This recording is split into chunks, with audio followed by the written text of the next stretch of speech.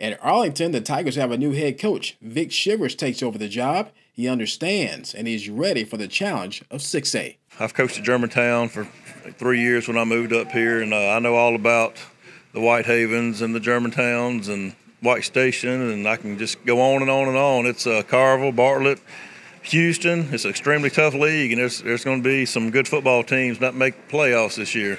Last season, the Tigers had one of the area's top senior quarterbacks in Zach Baker. As game day approaches, two guys are still fighting for the job. There's a battle between Elvis Simpson and Grant Buchanan, a senior and a junior, and they're neck and neck right now. And we're going to find out who's the best guy to move our team up and down the field and hopefully settle on one. When it comes to playmakers, the Tigers feature running back John Davis and speed on the outside with Gabe Torres. He's just got back with us. He's been nursing an injury he did back in the summer, but he's back full speed, and he's a 100-meter guy in track. So if we can get him, in open field, hopefully he can take it the distance for us. Our defensive line and our linebackers have been extremely good preseason. It's been hard to move the ball in practice, so we're looking forward to a lot of them, keeping the good work up.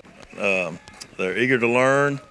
We've got some talent, and they see where people are picking us to finish in our region, and we're out to prove a lot of people wrong this year, and it starts this Friday night.